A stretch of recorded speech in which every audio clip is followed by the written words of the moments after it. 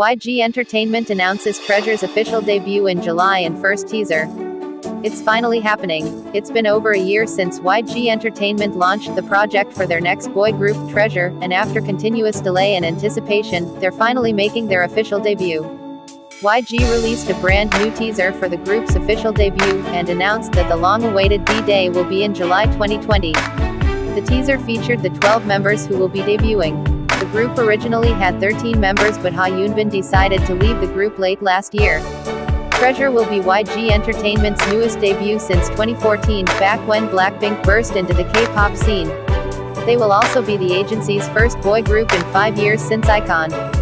Treasure had already been teasing for their debut since last year, and ultimately released a pre-debut track titled Going Crazy. The track and performance garnered a lot of attention by gathering over 16 million views.